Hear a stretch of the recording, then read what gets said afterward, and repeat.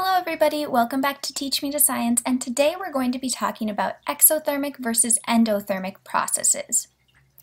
First, let's talk about what an exothermic process is. In an exothermic process, heat is released or heat leaves your system.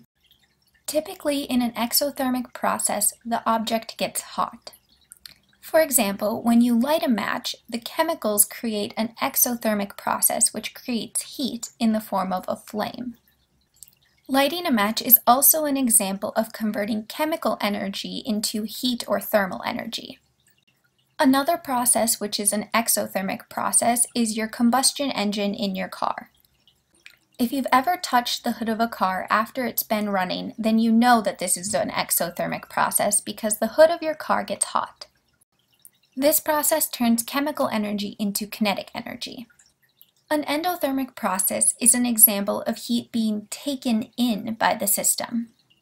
An example of this is ice melting, because ice is typically colder than the environment it's in, which means that ice takes in heat energy and begins to melt. Another example of an endothermic process is the sun warming up the cold water in Lake Superior. If Lake Superior is our system and the sun is our surroundings, energy is being transferred from the sun to Lake Superior. Alright, now that we've defined exo and endothermic, let's take a look at a couple of different examples. Pause the video and try and find out if these are exo or endothermic processes. Alright, so an iced tea in the hot sun will likely warm up because energy from the sun is being transferred to the iced tea. This means that the iced tea is taking in energy, which is endothermic.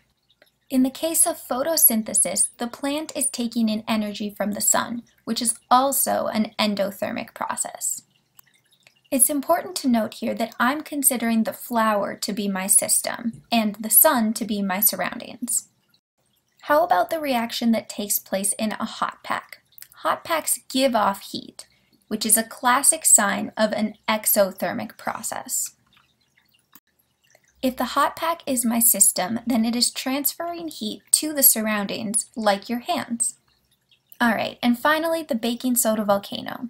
There's no reason for you to know this, but when a baking soda volcano goes off, it gets cold, which means that it is endothermic. The cold reaction will take in heat from the surroundings. Thank you for watching. If you could please like this video and subscribe to my channel, I would appreciate it. Bye!